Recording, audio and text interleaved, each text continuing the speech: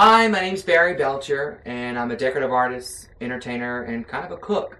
I actually have this online show that I put on YouTube that I started about 4 years ago, and I have a cooking show. I design and decorate, and I kind of have a knack for creating things that, you know, I typically find around the house, or if I've had it before, I can mix it if I'm cooking.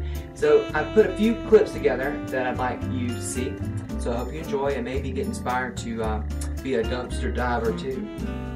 I'm going to be painting and creating a wine cellar right here in my very own basement. Kathy and I have this really cool space downstairs in the basement that's not really even used. It even has this really great stone wall that's part of the foundation. So I'm using that as my muse of an old stone, old world style winery.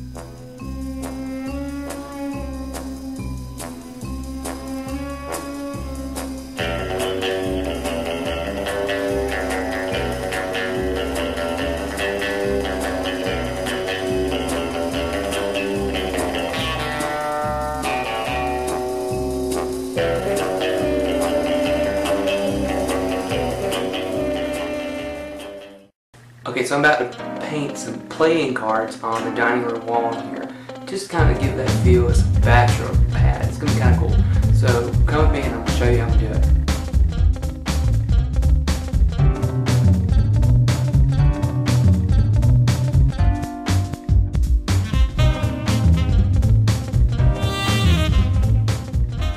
Vine wreaths with the muscadine vines that grow in their backyard. We'll split our circle. Created a beautiful wreath, absolutely free. I didn't pay one dime for this, other than the ribbon that was bought probably 3 years ago. But all this stuff I found in the backyard. I made something out of nothing. Okay, so basically just get you a little pencil and take the tip of the can strip first and just wrap it around the pencil. Now remember, be careful because it can cut you. But my skin's like leather now, so I don't think it really matters. With a crystal knob. But I spray painted the entire thing with gold paint, and then after that dried, we put, well actually just put some black paint on it, on the edges, and wipe it off. And voila, you have a beautiful piece of furniture that costs $35. So here is an interesting wreath that you can make right straight from your home. If you have some old books that are falling apart, those are the best because the paper is already aged. It's got that yellow look. Roll those like this. Roll them up just like that. Then I just found some holiday Christmas ribbon. Okay, so I just finished making a Christmas ornament, and I've actually made the toilet paper ring, comb that's inside of it. I made a really interesting ornament, and look how beautiful it looks in my Christmas tree. Who would have thought that that came from my backyard? So, this was actually my inspirational piece for the whole house. Shades on it with little green beads to, again, tie in the color theme here. So, just something like this, really dressed up the chandelier. And I hung these other little green beads on the little hooks here. I actually found Christmas ornament hooks and wired the beads to where they don't fall out and just hook it around the lip.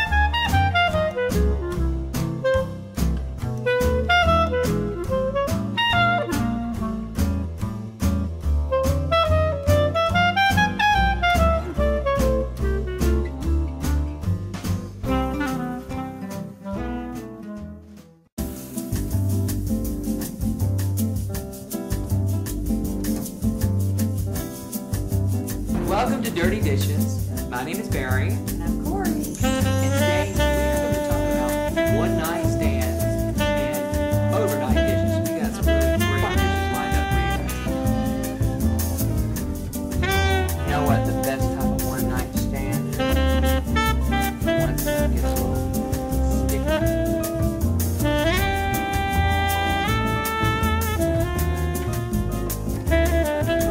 Welcome to Dirty Dishes.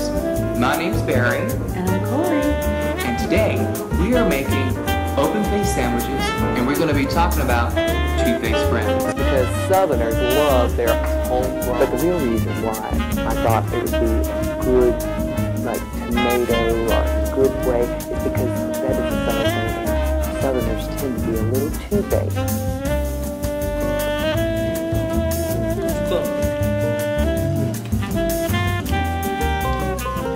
Listen, that is fantastic.